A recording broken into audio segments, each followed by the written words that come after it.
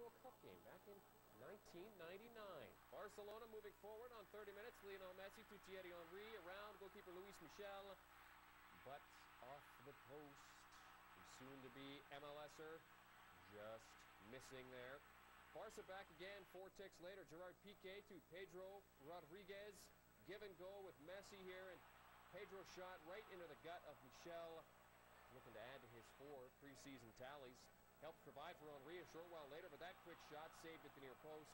No goals between the two at halftime.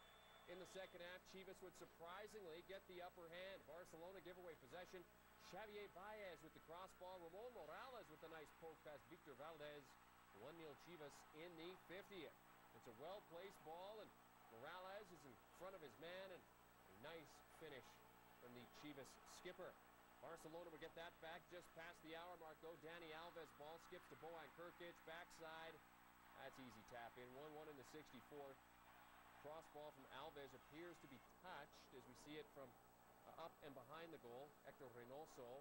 Krkic says Shanks.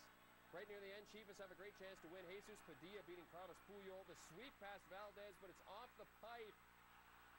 Great sequence from the Mexican side, but Padilla can't get the angle right. Barcelona outshot Chivas 9-2 at the end, but 1-1 is how it stays between these two giants of their respective countries.